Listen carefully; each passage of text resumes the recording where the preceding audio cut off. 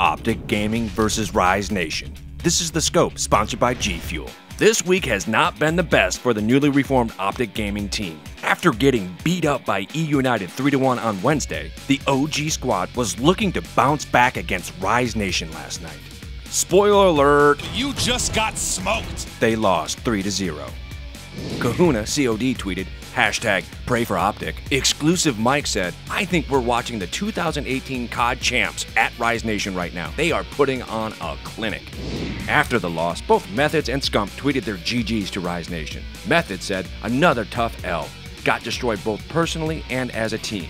Looking ahead and preparing our best for Anaheim. GG Rise. Scump saying, nothing like two good poundings back to back to get the ego in check. And finally, Anaheim is around the corner and the pools have been announced. Nathan Knowles said, I think all these pools are pretty solid. Pool A could be crazy depending on which E United and FaZe Clan show up, but think most have 3 teams fighting for 2 spots. And Dylan TK said, Pool C looks rough. This has been The Scope, sponsored by G Fuel.